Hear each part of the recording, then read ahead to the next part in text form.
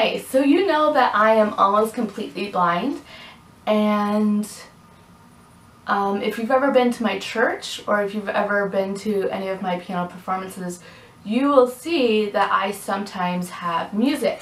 And so I wanted to show you today that this is what music looks like to me, and I realized I left my glasses upstairs, but I think I can still make a realistic of what it looks like to me. So I'm going to be using some paper here, and I'm going to be showing you what music looks like to me. So I'm just going to very quickly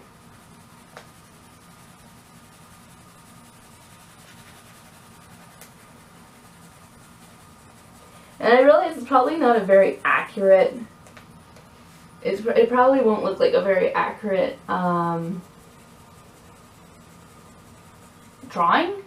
sketch, I don't know what you would call it, but it might not look like a very accurate drawing or sketch, but I'm going to give it a try, you know, you never know until you try. So I think I just joined my two shaded lines.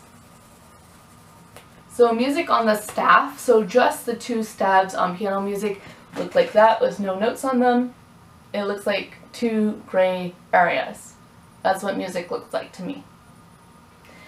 And maybe there's like some like darker areas. I'm not sure if I'm drawing it accurately because I know I'm drawing it a lot darker than I actually see it, but that's okay.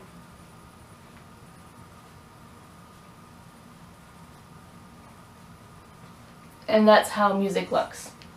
So if you look at real music, which I'm not allowed, I don't know if I'm allowed to show real music on camera, if that goes against copyright.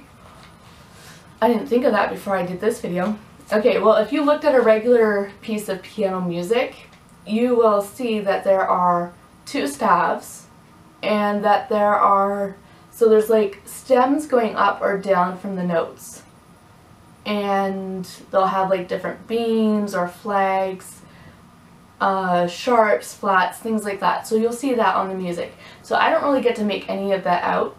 So when I'm playing at church, most of the music is actually memorized, and when I'm looking for a number, I'm actually looking at the music of the song. So there are some things that I have memorized in my head, like in our hymn book, 375 is Work for the Night is Coming, 245, the old account was settled, 400, I'll wish I'd given him more, you know, so I have the numbers memorized with the songs, and so it looks like I'm looking for a number when I open the book, but I'm not. I can't see the numbers. I go by the music, and I'm not sure if you can make that out or not. Hopefully my camera will pick that up. But it just looks like two gray areas with smatterings of black. And so I've had some people who, like, they can't believe I teach music. Please remember, I've been teaching music for 10 years. At least 10 years. How old am I? Yeah. I've been teaching for at least 10 years, and I use the same books, but I constantly listen to music podcasts for teachers and blogs, and I'm listening to, because I always want to make sure that it's almost like being blind, you have to prove that you're better at your job, and so you always have to be on your toes. Like, I'm always on my toes trying to make sure I'm doing the next best thing. So I think I might do another video on that, about having to prove yourself. So anyways, that's how I see music. I thought I would share that with you, and then maybe one of my future videos coming up, I might actually play something for you. Who knows? I don't know if that's something you'd like to. If that's something you'd like to hear me play, put it in the comments below, and we'll see if I'll play it for you.